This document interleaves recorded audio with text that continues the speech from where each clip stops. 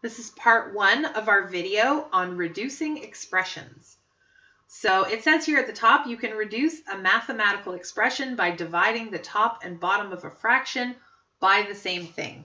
So as a quick example, if you had the fraction 3 over 6, you can reduce the fraction 3 over 6 by dividing the top and the bottom by 3, right? 3 divided by 3 is 1, and 6 divided by 3 is 2. So reducing is basically just when you have something with division and you're dividing the numerator and the denominator by the same thing.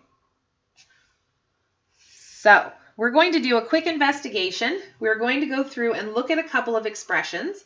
We're going to try reducing, and then we're going to try actually working it out the way it's written, and we want to see whether that method of reducing worked. So I am going to zoom in a little. So I have 2 times 5 divided by 2. So if I were to reduce by dividing out the 2's, because that's what it says, which of the following could you reduce by dividing by 2? So if I were dividing out these 2's, right, 2 divided by 2 would equal just 1 times 5. So my reduced value would be 5. Now, does that really work?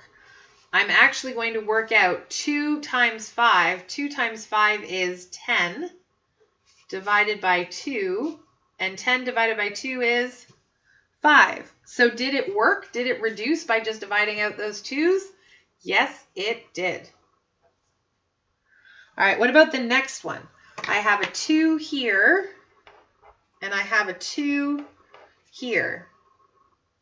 Okay, so if I divide out those 2's, I guess I would just be left with 7. Does that really work?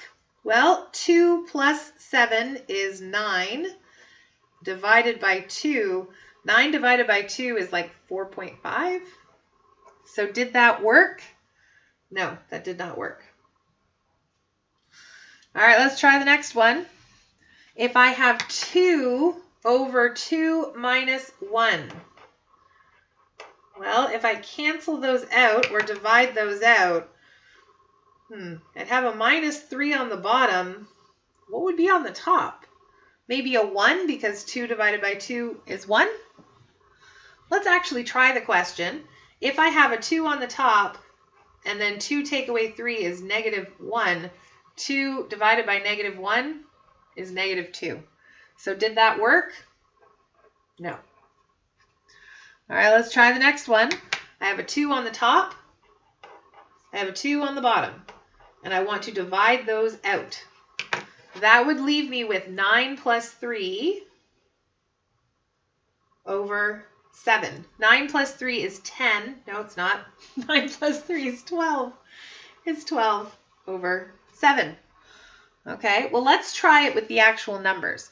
So if I do 2 times bracket 9 plus 3, I'd have to do the 9 plus 3 first. So this would be 2 times 9 plus 3 is 12. And then 7 times 2 is 14. 2 times 12 is 24 over 14. Are those the same fraction?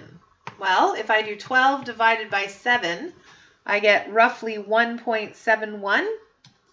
If I do 24 divided by 14, I also get the same number, 1.71.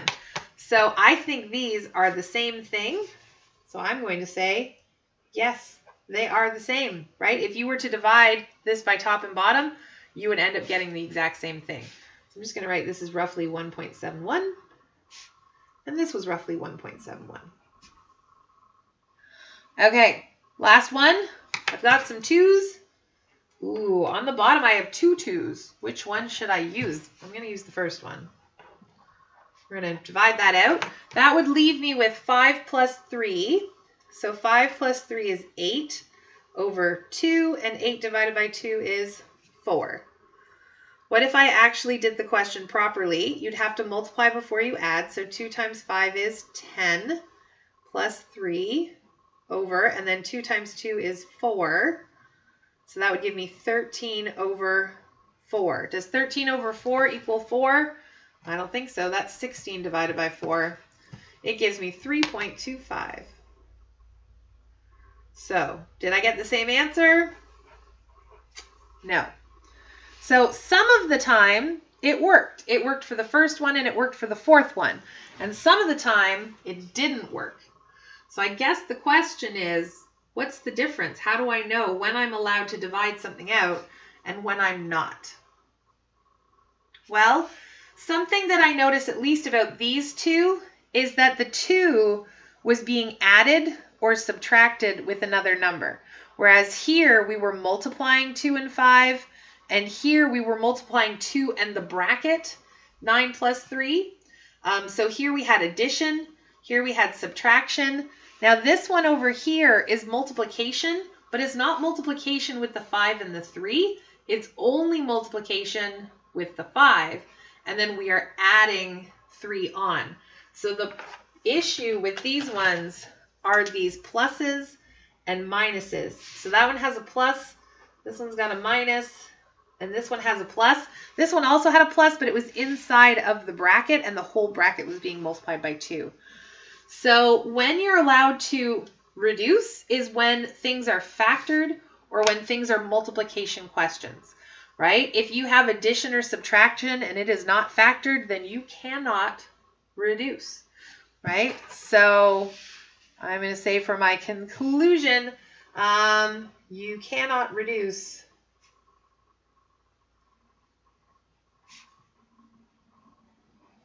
when you have addition and subtraction.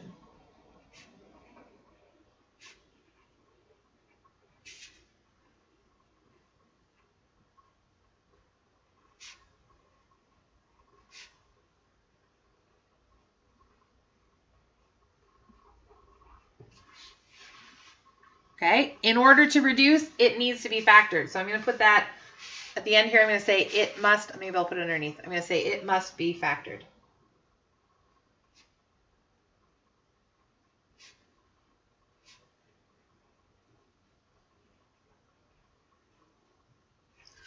Okay, I'm going to stop this video here and then we will start a new video for the next example. So I'll see you in a minute.